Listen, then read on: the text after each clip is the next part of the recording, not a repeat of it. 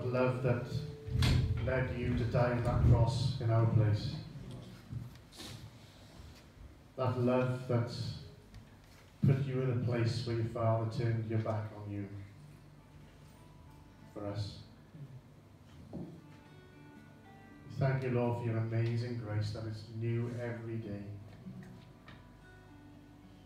We thank you, Lord, there is nothing we can do that breaks it, that takes it too far, that stretches it beyond its limits and its boundaries. There is nothing I can do to separate me from your love.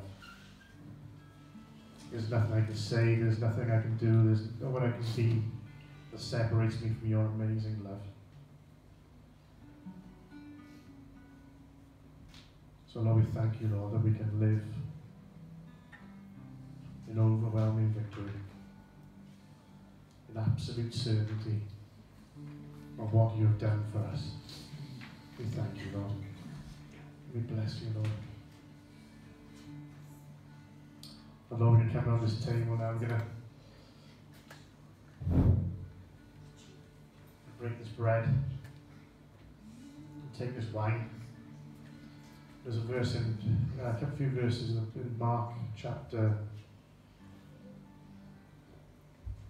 14.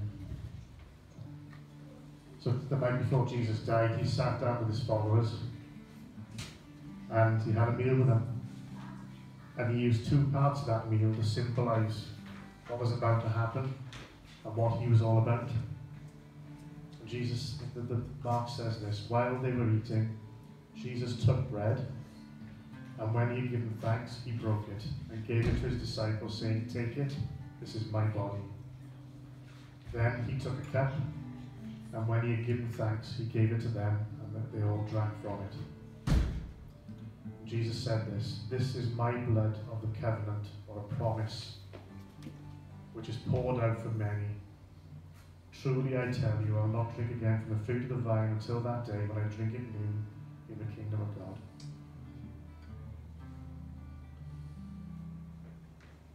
They were almost at the point where they could understand what he was all about. They hadn't seen his sacrifice on the cross just yet. That was to come.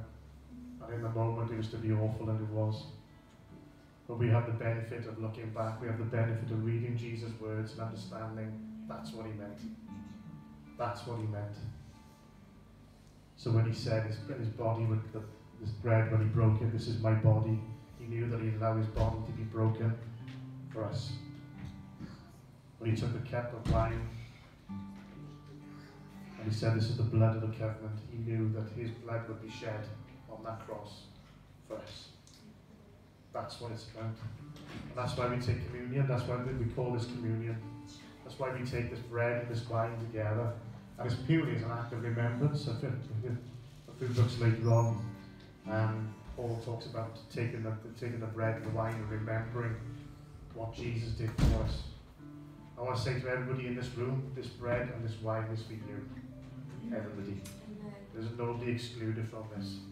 All that we ask is this, that Jesus is your Lord and your Saviour. Don't ask you to be perfect. If you've messed up, fess up. That's all we say. If you've messed up, just let him know now. God, I lay these things before you right now. It's you and him. But we want everybody in this room to be able to come to this table and just take this bread and take this wine and celebrate and rejoice and be glad because of what he's done for us. So I'm going to ask Jerry, would you mind helping me, please? Deej, would you help me as well, please? Just to come and take the bread and the wine around for me, please, guys.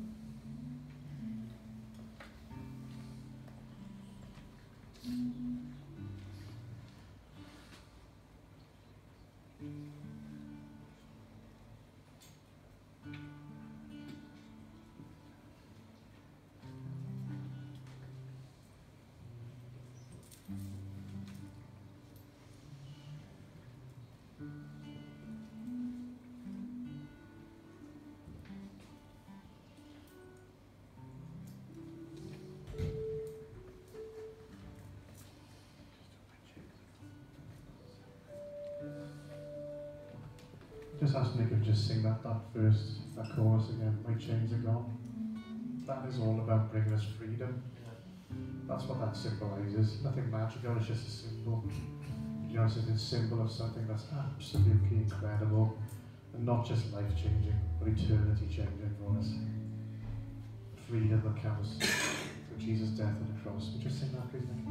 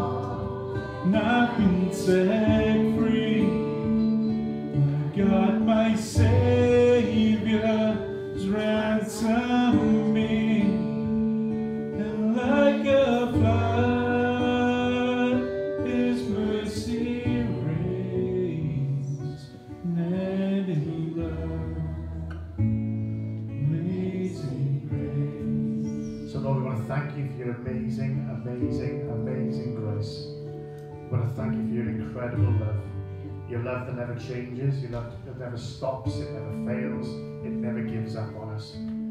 We thank you, Lord, that you love us so much. And because of that love, Lord God, we love you too. And we want to declare that this morning. Lord, we thank you and we love you. Amen. Amen. as part of our worship, we're just going to pass, give this back, we just be sent around.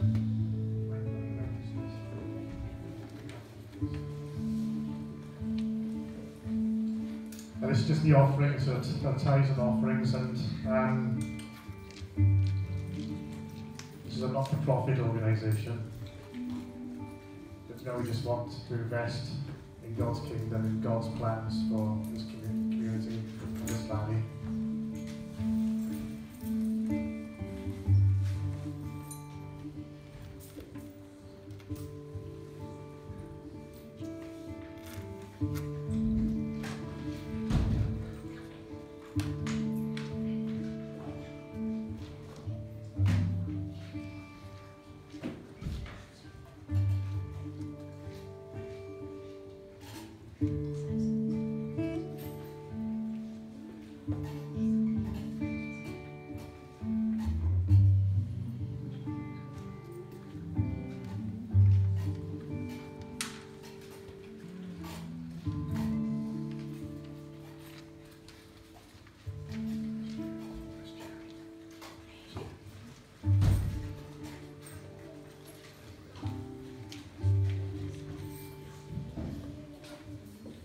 Let's ask you to stand for a moment.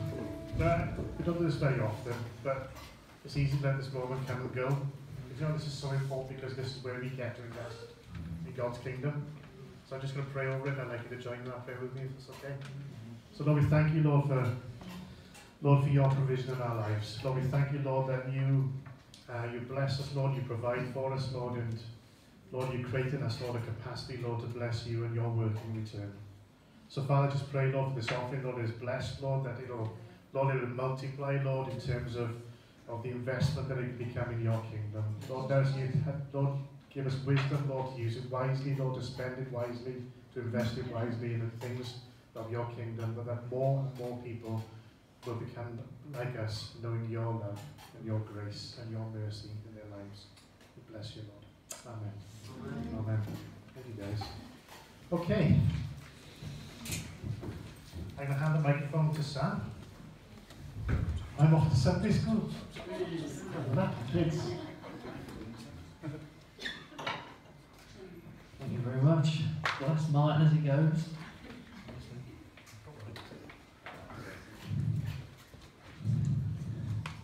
Morning everyone, how are we doing? We doing alright? Good, just sorting out all my notes. So, this morning,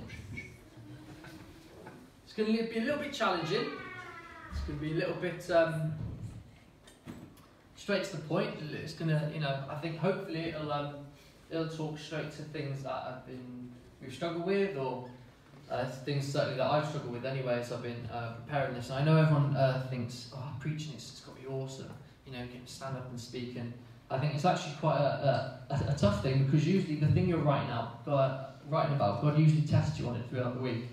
And today we're back on the theme of generosity. Obviously, I led with generosity as God's character. We normally talk about God's generous with our love. And this week we're talking about generous with our forgiveness. So obviously this week has been one where people have annoyed me beyond belief. I've been so frustrated. We've had loads of fights. No, I am. We've been alright. But there have been moments where God has been bringing up things in my life where he's going, actually, I think maybe I have to bring these things up. So I want you to know that as I say these things, they're coming very much from a place where I've been challenged on them this week. Now, again, I haven't had a PowerPoint in a couple of weeks, so I wanted to start by... Is this what do I point at? At you? Yeah, it's fine. Oh, there we are. Right, so I thought I'd go with some pictures of me as a baby, because it's just a good place to start. It gets people on side, doesn't it? So as you can tell, that's me and my brother. I'm on the right, my brother's on the left. We're twins, if you don't know. And we were just, I'm not going to lie, we're just gorgeous. We were just gorgeous little kids. Look at us. How can you, look at this. I know, right? Oh, it's just stunning. No, that's me. I was quite a large baby, as you can tell. That's me laughing at my younger, fatter self, I think. Just going, there we are, dressed up, ready to go out. Yeah, I know. Oh dear. It's gorgeous. Now, I know what you're thinking. Babies of this beauty, really, they should probably be on TV. That's the reality, isn't it? We see babies like that and we think, hey, they should be, I don't know, on an advert. And let me tell you, Pampers thought the same. And let me tell you, Pampers came a calling. They saw these two little cuties, and they thought, we want them on an advert in nappies. So they came to I don't know how it happened. I know very few of the details. It's just a story that's come up again and again in our family history. And if you mention the word Pampers in my house, I can promise you this story's coming up. Okay. So somehow there's some sort of process where Pampers sort of want me and my brother Luke to be on their advert. And then somehow I think someone's there. Honestly, this is how little I know of the story, but I tell it every time. And it gets to the point where there is someone from Pampers and they're there with us, and I think that maybe they were testing us on screen or something like that. And my older sister Emma was there, and she decided it would be funny to keep running on, grabbing me by the feet, and pulling me out of screen. I don't know why or where my parents were. I don't know where they were. They should have been parenting, really, but apparently they weren't. I don't know how factual this is, but this is the story that we tell. And my sister would grab us by the feet and pull us away, and you know what? It cost us the Pampers gig. Wow, that was more than I thought I'd get. Thank you very much. And do you know what I mean? Because you start in Pampers adverts and you end up in Hollywood, isn't it? That's the route it goes. So I still blame my sister today for me not being a famous actor in Hollywood. That's the reality. I still hold it. Now, obviously, this is it's a funny example. It's a silly example. But do you know what? In reality, I'm actually quite a protective person. I'm very protective of my family, of people I love and care for, of you guys now, because you're my family now. Just come on. Come on. Yeah, and you know, in the past, things have been said about my family to me, or things have been, even in the playground, bullying and stuff like that, where they just sort of have a go at your family. And I found myself very protective, especially of my brother on a football pitch. I have to tell you, I probably wouldn't be a good Christian witness, because when people go and tackle my brother and they hurt him, man, something boils up inside me. It's just this thing.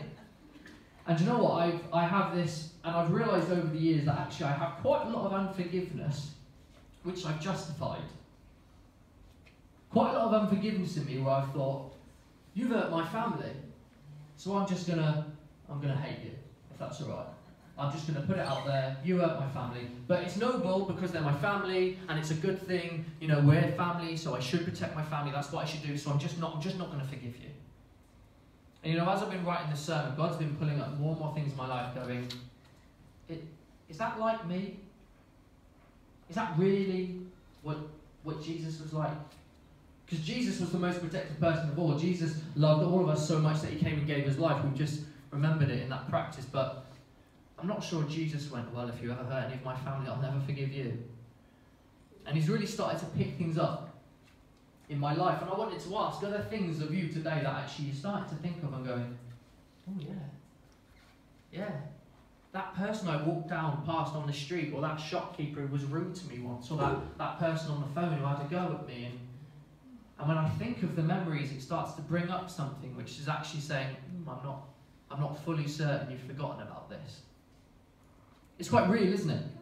It's quite real, and I think we forget about it. We push it down. We say, "Oh no, I'm not unforgiving. I forgive everyone, and I love everyone. I'm a Christian." But actually, when we start to think about it, there are moments in our lives, things people have done to us, said over us, even as far back as school years, that it's slightly further back for others in the room. Whoops. And we go, oh, actually, maybe there's something there. And I wanted to maybe just give you 30 seconds just to think, just ponder about those things and realise actually it's quite normal in our lives. Unforgiveness, this holding on to that thing that one person said that has defined you or something, it's quite normal, isn't it? But as I've been saying, I've been looking at, as I read the Bible stories that I'm about to come to, I look at this Jesus and the stories he told, and I don't see that. I don't see him look back at the memories of what people said to him and go, not forgiving them. Everyone else, your chains are gone. His, no way. I don't see that in Jesus. I don't see that in Jesus. And I wanted to just imagine quickly a sliding scale of when, the fall happened, whatever. When sin came into the world, Because I think as Christians, we should always be creating more things of Jesus that are like Jesus in and around us. The things around us the people around us should start to see something in us that they want to replicate. And I was wondering, actually, if we put a sliding scale down the middle of the room and said, this is when unforgiveness came into the world, have Christians moved more like the world and become more unforgiving, or has the world become more like what Christianity should be and become more forgiving? And I think, as I look back into my life and I see all these little things I've held on to, the words of people saying, oh, you're not very good at that. And I don't just hold the word, but I hold something against that person. It's normal, is what I'm saying. But my question to you today is, should it be? Should it be? Should it be okay that every single one of us looks at one another and we know we have something against that other person that said something to us? Sometimes we even support each other. You know, when that neighbour said something to us, and like, you should be angry at that person. Yeah, he should do that to you. I don't know. So we're gonna go into three Bible stories, and we're gonna look at what I think Jesus is actually trying to show us about forgiveness, about being generous with our forgiveness, and spoiler alert, it's going to follow that radical statement. It's going to be radical forgiveness. Let's go to the first one. I'm putting up the wrong thing on. We ain't got that, guys. Do you want to do it? Right, next one along. So the first one is Matthew 18, 21 to 35. It is the unforgiving debtor. So I'm going to read it from the screen. Then Peter came to him and asked, Lord, how often should I forgive someone who sins against me? 7 times? And people say that actually him saying 7 times, that was quite generous. Back in the day, you know, maybe 3, 4, they say, actually, him saying 7 times was about 3 times as generous as what was usually expected in the day. So already, he's going above and beyond. But Jesus says, no, not 7 times, but 77 times. Therefore, the kingdom of heaven can be compared to a king who decided to bring his accounts up to date with his servants who borrowed money. In the process, one of his debtors who brought in owed him millions of dollars. Now that is not an exaggeration. In the Hebrew, it gives 10,000 talents. Now that is 375 tons of silver. Tons. That's how much this guy owed the king. He couldn't pay, so his master ordered that he be sold along with his wife, children, and everything he owned to pay the debt. Next slide. Thank you. But the man fell down before his master and begged him, please be patient with me and I will pay it all. Then his master was filled with pity for him, and he released him and forgave his debt. But when the man left the king, he went to his fellow servant, and who owed him a few $1,000s, tiny in comparison, and he grabbed him by the throat and demanded instant payment. This is someone who's just been forgiven of millions of pounds worth. His fellow servant fell down before him and did the same. He pleaded with him and said, I will pay it, just be patient. But his creditor wouldn't wait. He had the man arrested and put in prison until the debt could be paid in full. When some of the other servants saw this, they were very upset. They went to the king and they told him everything that had happened. Then the king called in the man he had forgiven and said, you evil servant, I forgave you of that tremendous debt because you pleaded with me.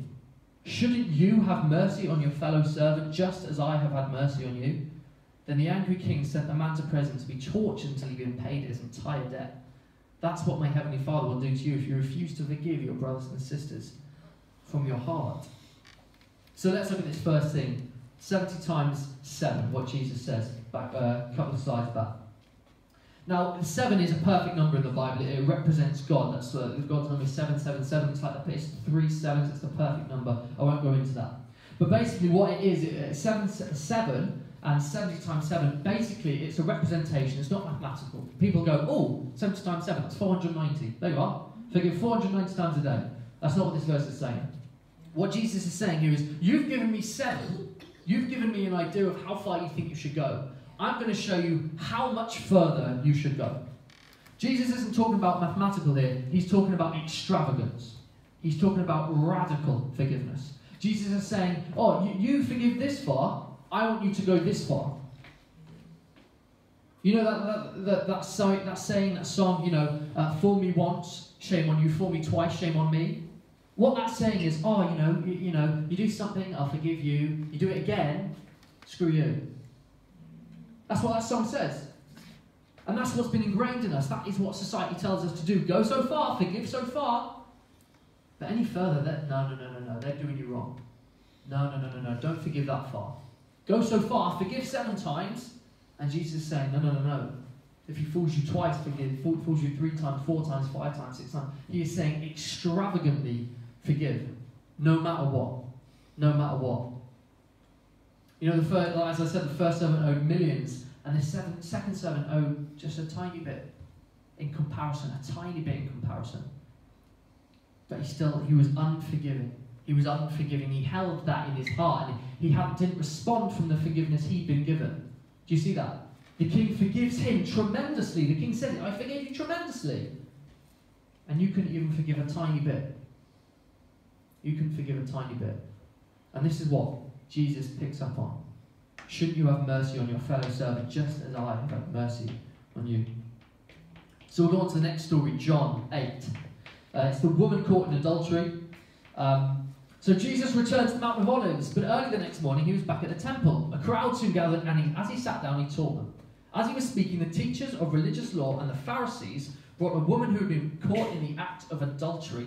They put her in front of the crowd. Imagine having a woman it would be me, it would be the teacher of law. Imagine me dragging someone in, standing in front of you and going, this woman has committed adultery. Look at her. Judge her. That's what the leaders and the teachers of religious law did. And they say, teacher, they said, this woman was caught in the act of adultery. The law of Moses says to stone her. What do you say? And of course, even the Bible says that they were trying to trap him into saying something that they could use against him. But Jesus stooped down and wrote in the dust with his finger. This isn't the point of my message, but a little side note. Sometimes it's best not to speak just for a few moments. Sometimes it's best just to hold your thoughts, collect yourself, and hear what the Spirit is saying. Next slide. They kept demanding an answer. So he stood up again and said, all right, but the one who has never sinned, throw the first stone. And then he stooped down and wrote in the dust again. When the accusers heard this, they slipped away one by one, beginning with the eldest, until only Jesus was left in the middle of the crowd with the woman.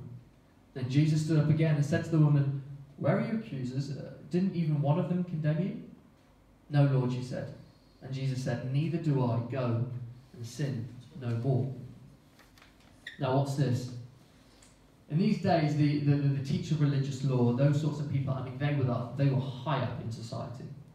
People wouldn't have just respected them, they would have feared them. Really. If they walked in here, there would have been silence in a second. People would have moved out of their way. They would have hushed their voices. Everything about these people earned respect. And yet Jesus flips this idea on his head, as in most stories you'll find he does. Jesus says, no, and he paints them, and this picture, actually he vilifies them, doesn't he? He says, actually, no, these aren't the people you want to aim to be about. You know, the trap is, will he condone sexual sin?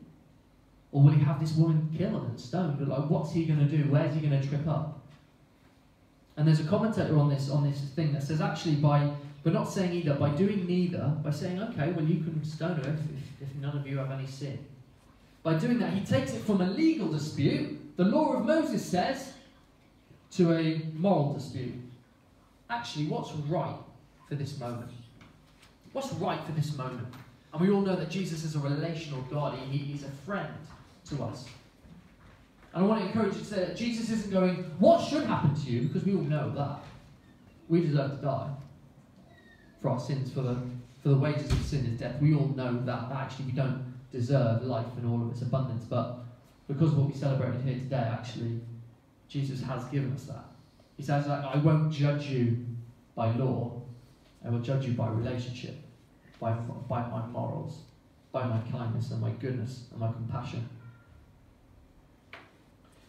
And I just want to pick up on the final words before we move on. Jesus says, neither do I, go and sin no more. Now this is forgiveness by Jesus. Jesus has completely forgiven her. But he's not going to be mistreated in that forgiveness.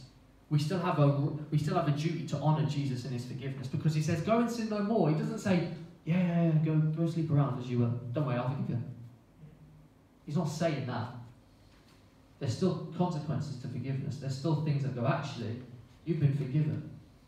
You've been called to live a life that is greater, that is better, that is more forgiving and more kind and loving. And as with the king, I have forgiven you of a great debt, so go and sin no more. Go and forgive others. So finally, moving on to the third story is the prodigal son.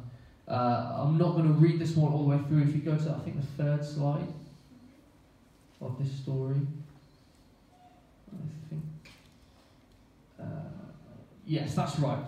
So a lot of us know the story of the prodigal son. A son who says, basically, Dad, I want your inheritance, I want your money, and I want to go live my life. So back in the olden days, that is literally like rejecting your father. That is saying to him, I want you dead. That's what he's saying there. Dad, I want you dead, give me your money. So it's a massive show of disrespect. The dad gives him the money. He goes off, squanders his money, has no money left on prostitutes, fine living, gambling, all the things, the typical sins. He comes back, he decides, right, I've got to go back, there's no food, I'm going to go live with my dad, and he'll give me food, but I'll work as his slave because I'm not worthy of being his son. So he comes back and the dad greets him. It says his heart was filled with love and compassion as he sees his son coming home, and he runs to him. He runs to him and the son says, Dad, just let me be your slave. Just feed me, I'll be your slave, I don't deserve to be your son. And the dad puts robes on him. He says, quick, bring the finest robe and in a house and put it on him. Get a ring for his finger and sandals for his feet. That shows that you are my son. It gives him authority back. It says, and the sandals represent not being a slave. It says, you're not a slave to me, you are my son. So the dad completely reinstates him. Now what's interesting is that's the message of forgiveness there. Right? We all agree that. Everyone with me? That's the moment of forgiveness. The dad forgives the son. So let me ask you a question. Why does Jesus continue? Why does Jesus carry on the story? He's done. The moral's revealed. We all know. God's forgiving. Fantastic. Why does he carry on? Let's read it. Meanwhile, the older son was in the fields working. When he returned home, he heard music and dancing in the house. And he asked one of the servants, what's going on? Your brother is back, he was told, and your father has killed a fattened calf. We are celebrating because of his safe return. Next slide. I think there's one more. Oh, you're making notes. That's good. I'll take that. The older brother was angry and wouldn't go in.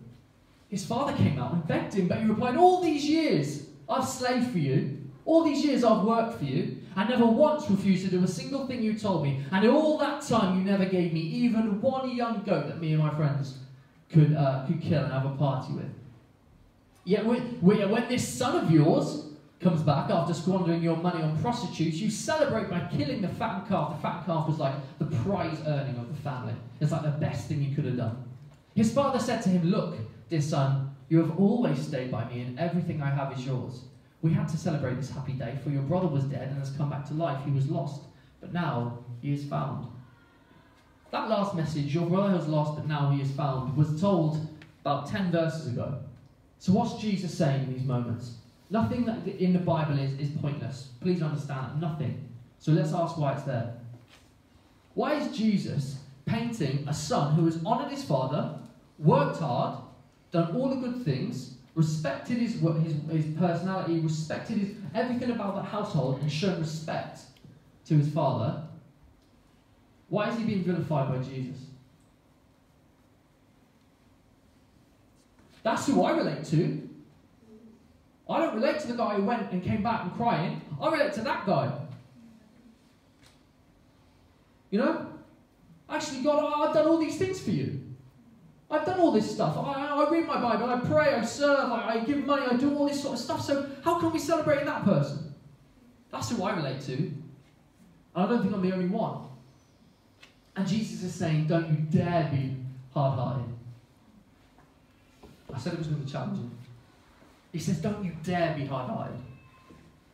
That other son is forgiven already. He is forgiven. I have welcomed him back home. And you stand here rejecting him. You know, you can't even call him his brother. He says, this son of yours. Can't even say my brother. This son of yours. He is so despising his brother. He is so downhearted that he has missed the point that his son was lost but is now found. He's missed the point of forgiveness. He's completely missed it. And so God's message in this story isn't just be forgiven. You're forgiven. And it's a fantastic message, don't get me wrong. But there's more. Because he says, don't you dare let yourself be like that, you brother. Don't you dare. So what do all these stories show? Well, it's interesting, isn't it? Because they all reveal the good person, the person who kept the law, the person who was honourable and did all that stuff. If Jesus vilifies these people, and that's quite strong. Vilifying a Levite or a teacher of the law, vilifying the son that honoured his father, that's tough. That's a tough thing to do. But you know what, guys? Sometimes that can be us. Yeah? That can be us. We can be the brother in the field. We can be the Levite of the law saying, oh, well, look what the Bible says, God. Look about this. Look what that person did. Hey, you shouldn't speak to me like that. You said da-da-da-da-da. And actually, God's going, have you missed the point?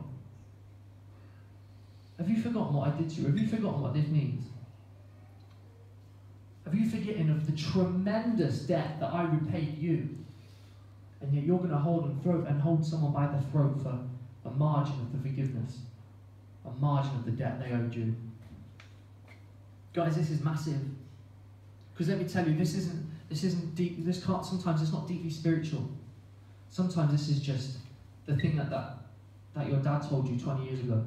The thing that those guys in this playground said to you. Those things that have caused us so much insecurity. Those things that are hold against us. Those things that your next door neighbour said to that other neighbour where they should have just come and spoke to you. And do you know what unforgiveness is like? And we justify it, don't we? We say, I have a right to it. But you know what? I love this saying. I can't remember where I heard it, but someone said, holding unforgiveness is like drinking poison and hoping it hurts someone else. Which is true, isn't it? I think we've all experienced that, where you hold on to that thing of that person. He doesn't deserve to be forgiven. So do you know what? I'm going to hold this. That person doesn't deserve that. He said that to me. He said that about me. He challenged my personality and everything about me. So I'm not going to forgive that person. Haha. I win. And he goes on with life and he goes shopping. And you sit in the house. And you get angry. And you think about what you said. And you tell your mates about it. And you're angry. And you get bitter. And you get unforgiveness. And you get sad. And it leads to anxiety. And it leads to depression. It leads to second guessing yourself. It leads to insecurity. I'm being honest here today, guys. I've experienced it myself, where you sit there and you go, I'm not going to, I have the right to hold on to this unforgiveness because he doesn't deserve to be forgiven. And God's like the king. He's going, hold on. I forgave you of this tremendous debt. Tremendous debt. And you can't forgive him for that. You can't forgive that person at work for that. You can't forgive that member of your family for that. When I did all of this for you, and I forgave all of these things for you. Guys, what's going on? Because actually, we lose out. We lose out. The freedom of Jesus isn't just the things I struggle with. It's not like struggling with anger, and the freedom of Jesus just gets rid of anger for you. The freedom of Jesus brings health and life and wholeness. And that is in forgiveness and your forgiven people. I put here, is one of the slides is, we are called to be completely forgiven and completely forgiving. We aren't called to stand hating ourselves but forgiving others. And we're not called to forgive ourselves for everything and never forgive anyone else. It's a two-way street. We have to receive the forgiveness of the Father, of the King, who we owe a tremendous debt, and we have to forgive the person who owes us. Because only in that moment, and guys, I'm not going half-assed about this. If we forgive people, we're going to see anxiety and depression go. Amen. I'm speaking it out, and people, and I'm not saying that. I'm not saying that. Just off the cuff. I believe that today. I believe we are holding things in our spirits, in our hearts, which is dragging us into things which we were never called to be in. Jesus has called us into life and life in abundance, and so he's saying, actually, come out of that, step out of that. And sometimes it's not about giving more money or coming to church more. Sometimes it's about going, man, 20 years ago, that person said that to me, and I haven't let it go.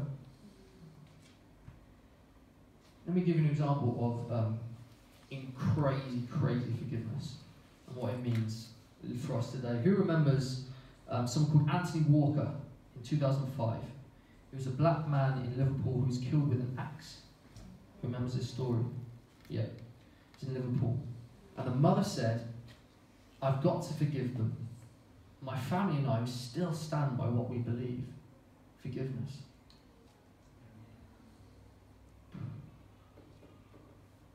That's hard, man. And you know, when I watched that, it was 2005, so I was 12. Little Sam. I was. And I remember going, yes, that's what Christianity is about. Every Christian should be like that. And you know, now I've got married. And I think if someone killed Nia, if someone did something to hurt Nia, would I be able to say that? I'll be honest with you. Would I be able to say, I stand in forgiveness with you? I don't know. I don't know. That's forgiveness. That's forgiveness like Jesus. Being able to stand in and look in the eyes of someone that's taken something away from you, that's hurt you, that's caused you deep pain and grief, and go, oh, I forgive you. And let me reassure you today, guys, sometimes forgiveness doesn't mean your best mate. It doesn't mean you're going to be texting by the weekend. But you're handing it over to God, aren't you? You're saying, God, you forgave me, so I'm going to forgive them. You have your will, you have your way, but I release this. I'm not going to drink this poison and hope it hurts them, because it won't. They'll move on, they'll forget about it, and we hold on with this poison in our system. And guys, and it's going to happen as a community. We can be a church with poison in us from 20 years ago. Let me be real, we can be a poison in us because Luke left. We can think it's not the right time, or we can say things, and we can say, you know, we can come to church and we say, oh, I'm so happy for him, and all these situations, but actually, are we forgiven? Are we let it go? As a community? As a church? Because otherwise we're not going to be healthy, we're not going to be healthy people, and we're not going to be a healthy church. We're not going to be.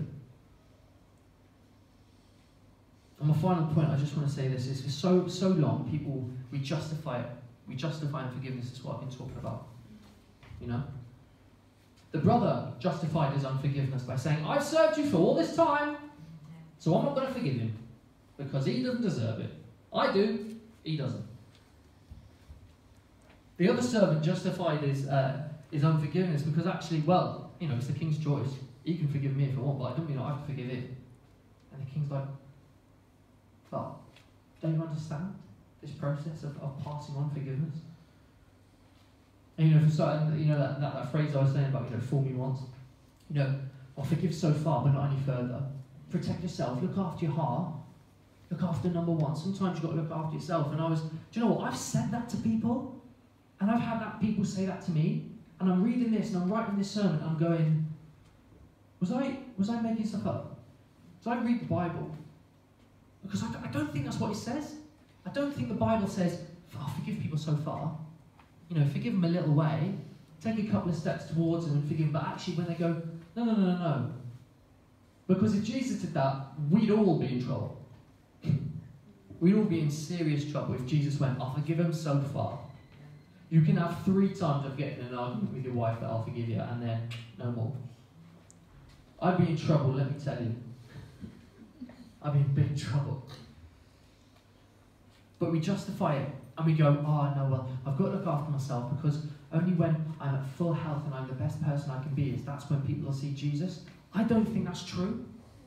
I think it's when people knock you down and slander you and hurt you and say things that just break you down, and you stand there with your arms open, getting battered and beaten and going, I forgive you. I think that's the testimony.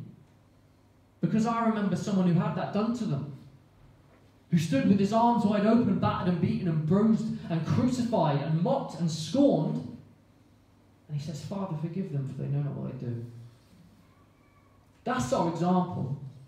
Not society, not songs, not media, not all those things that say, oh, forgive so far, but then you've got to look after yourself. Because you know what, if we're standing here and our lifestyle isn't getting us condemned, we're not being judged for being crazy Christians, we're not being told to shut up about our faith, I think we're looking after our number one too much. I think we are. If our life isn't causing us to share in Jesus' suffering. The Bible says that if you want to share in his joy, you will share in his suffering. It's not an easy message today, guys, I know. Sorry. It's not always going to be. But this is so important. I don't know how else to say it. This is so important. So what does it mean for us today? It means, number one, being forgiven. Today, guys, we're going to go into ministry afterwards. And today, if you're suffering with unforgiveness about something you've done, something you've said to someone, something from years ago, we're going to pray that out. We're going to pray and we're going to allow Jesus to break those chains that we were singing about earlier. Because first of all, before we can give, we have to receive. So today, we're going to receive forgiveness. Because that's what Jesus is offering. That's what the Father offers when he runs to his Son. But then we're also going to choose to forgive. We are going to be completely forgiven and completely forgiving. And it's a choice. It's a choice today to say, I forgive that person. I forgive you're no good. I don't love you. I hate you. You'll never be anything. It's a choice to do that. It's a choice to stand against the things that our neighbours have said about us, to our faces or behind our backs. The family disputes which have gone on for way too long, for 20 years, and no one's willing to lower their pride and just say, I'm sorry. Let's be family again. It's going to be a choice today, guys. But it's going to be the best choice, I believe, for all of us. I believe we will see a renewing of mental strength, mental health. It's a massive issue in today's society. Massive. But I believe in the resurrecting power of Jesus, and I believe, actually, we take a step towards him and he runs towards us. So let's choose to forgive today, guys. Let's choose to forgive people today for what they've done to us, for what they've said to us. And it's not easy, like I've said.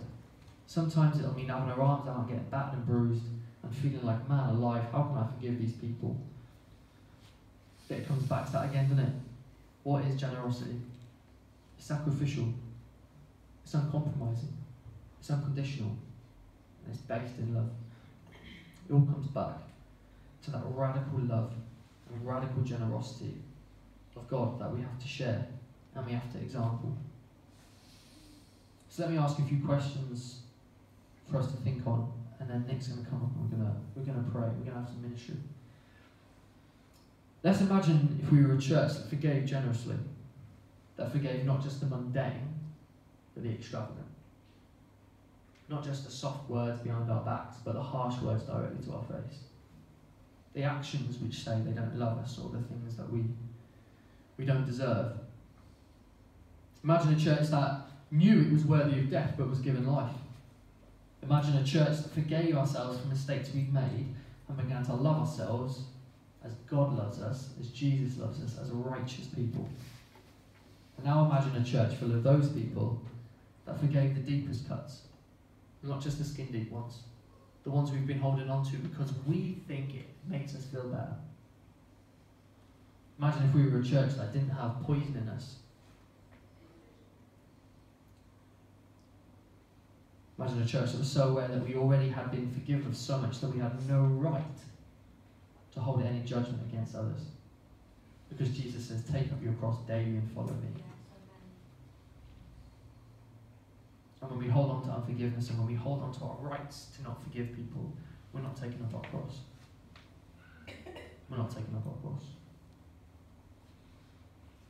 And imagine a church that showed the world what forgiving and being completely forgiven truly look like. And today, guys, I'm excited to say, it's been heavy, but I'm excited and I'm still smiling, and I hope you are, that we can be that church. We can be those people. That gift, this gift of his body and his blood, that's free. How awesome is that? In this world where prices are rising and everything costs you something, everyone's looking for something, God just wants you to say, I'm sorry. God's just saying, come to me. And we go, God, I'll just be your slave. And he says, you're my son. You're my daughter. Let's party. Let's party. How awesome is that?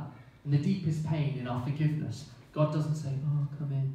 Let's sit on the fire. He says, let's flipping party. Let's have a good time about it.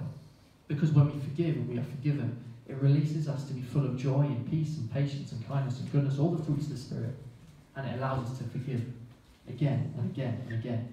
So Nick, if you want to join me, that would be awesome. Today, if you guys just want to bow your heads and close your eyes, Today I really believe that Jesus has forgiven every single one of us in this room. But I think that and I mean this truly, and I might even be one of them, that we have a lot of things in our lives that we haven't forgiven ourselves for, or we haven't received forgiveness for. So guys, I'm gonna open up this front section. And if you're not comfortable, come to the front, or you can't, please just raise your hand. But there's two groups of people that I want to pray for today. First of all is the people that haven't forgiven themselves for things that they did yesterday or things they did 30 years ago.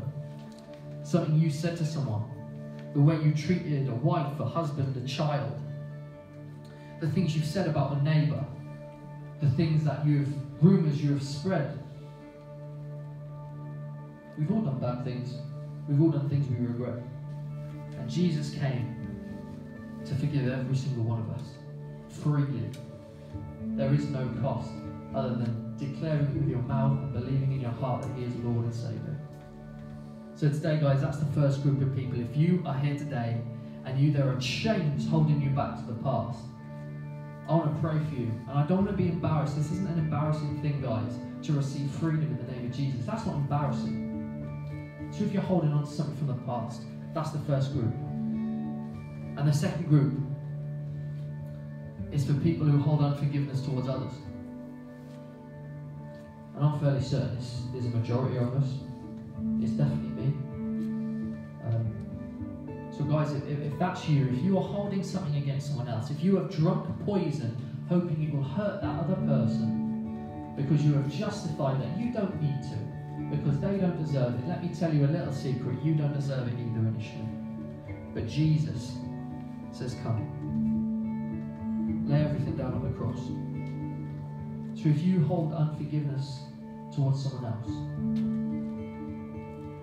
and you want to receive the freedom of getting rid of that poison, getting rid of that unforgiveness, saying to Jesus, God, no matter how hard it is, and no matter how difficult I find it, I want to forgive all those things,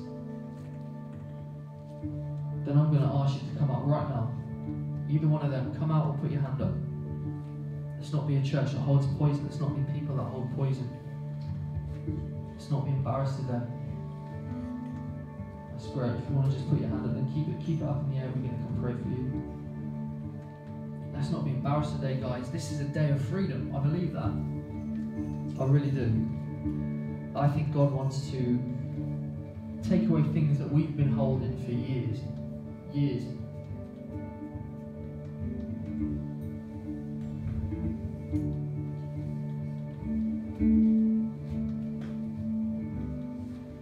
So as Nick leads worship, guys, the invitation remains open. If you want to come forward, if you want to put your hand up, we're going to pray. Thank you.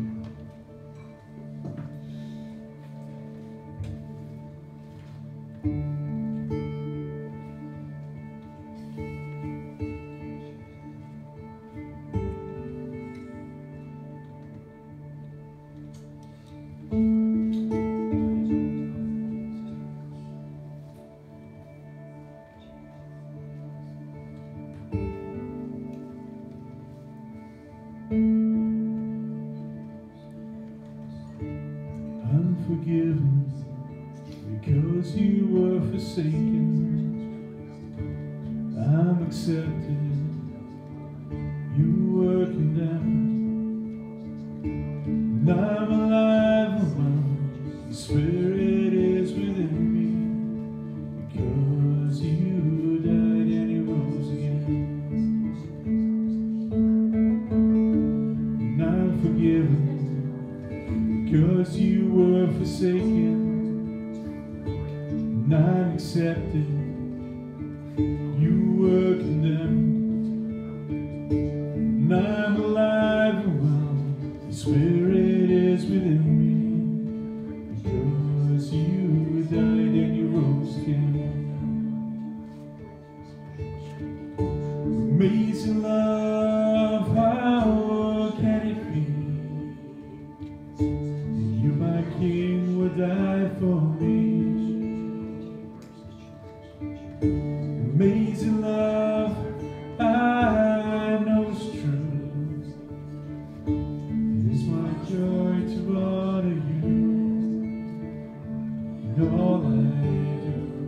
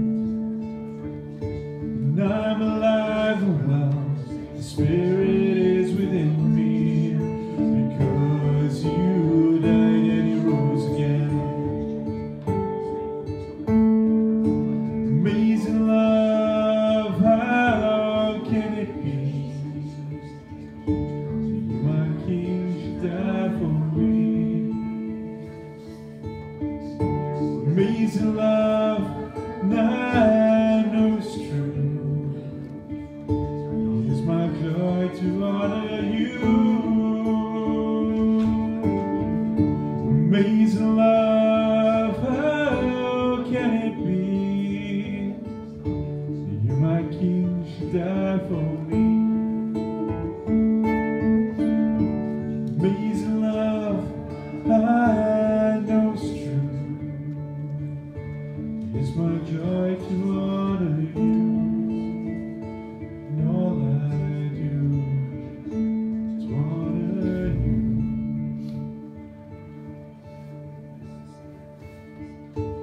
You are my king. You are my king. You are my king. You are my king. Amazing love, how can it be? You, my king, would die for me. Amazing love, I know strength. It's my joy to honor you. And all I do is honor you. And all I do is honor you.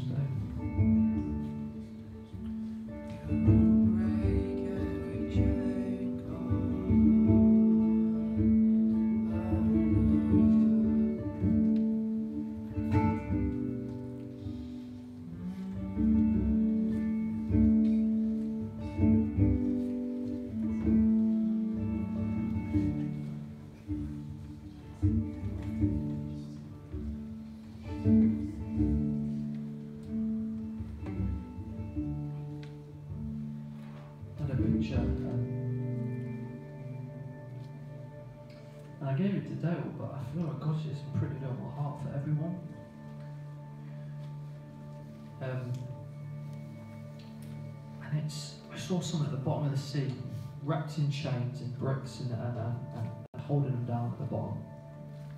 And I saw God with a key, and he unlocked the locks, and he threw off everything. But the person stayed at the bottom. And I feel like God was saying, you're free. You're free. But you're going to have to swim to the surface. There's going to be moments and there's going to be choices where you can sit in that unforgiveness, even though you're free, even though there's nothing tying you down anymore. God has broken those chains. And it's not a challenge, it's a reassurance. Just go. Leave it. You are free today. I declare that in the name of Jesus, that every single person in this room is free. Free of the things that we once thought hold us down. At the bottom, and we gasp in prayer and there's nothing holding us down. And he says, go. Take a deep breath, get to the surface, get out. Walk, live. Don't stay at the bottom. Just go. You're free. You're free.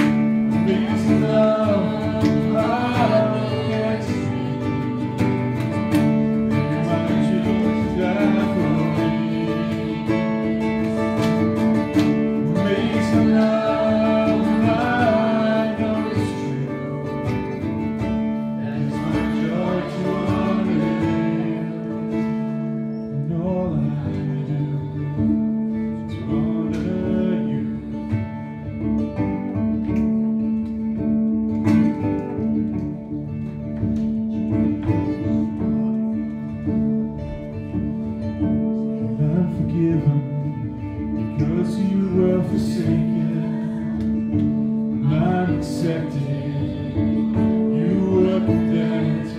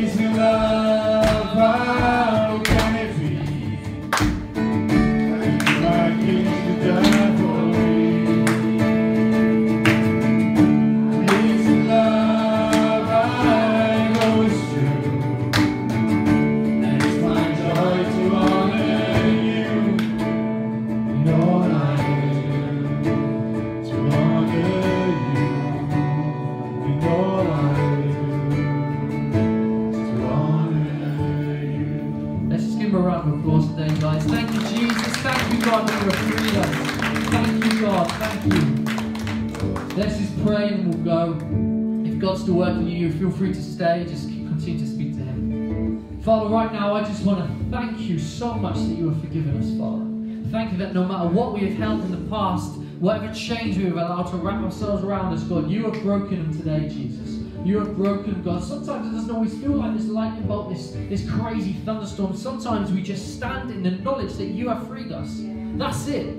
End of story, end of discussion, full stop. You have freed us and you have broken the chain. So God, we thank you so much. And today, God, we choose and we stand in our decision that we are going to be a church that does not drink poison, but that forgives, God. We don't want to be people that hold unforgiveness. We don't want to be people that just bring ourselves down with no point. There is no gain in bringing ourselves down, Jesus. And so, God, we hand over our rights to you, God. We pick up our cross again and we say, God, we will forgive all that who do wrong to us. We will forgive. God, we might get it wrong, but God, we just say we will come to you again. We will come to you again and say we're sorry and we thank you for your forgiveness and we continue to forgive. So, Father, I pray that we would go in peace. We would go in joy, we would go in the knowledge that you have freed us and that you have broken every single chain so that we can go and forgive others. Amen. Amen. Amen. Right, if you want a tea and coffee, go and get them out the back. Gareth and Kath can help them serve them. Awesome. Thank you so much. Have a good day. God bless.